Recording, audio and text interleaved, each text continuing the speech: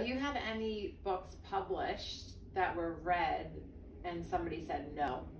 Like, have you had any books that were hits that maybe somebody else thought wasn't a hit?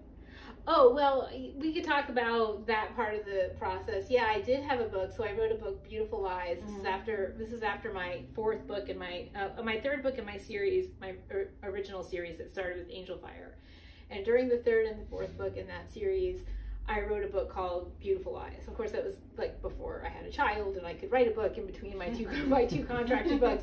But like at that time, it was something that kind of was an idea that struck me really strongly, and the book just kind of wrote itself. Like it was just meant to be written.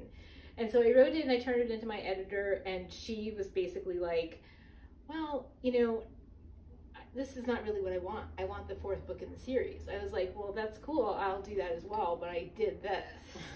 So and here you go. And she was like, yeah, no, we just really want you to keep writing your series. And I was like, okay. So like your publisher has right of first refusal, right? Which means that they have the right to reject you before everybody else rejects you.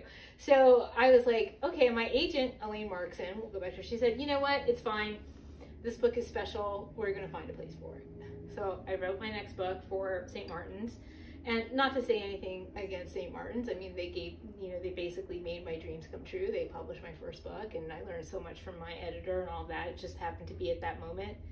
That book wasn't right for her. It wasn't right for them. But my agent did go on to sell that to Random House, and Beautiful Lies was my first New York Times bestseller.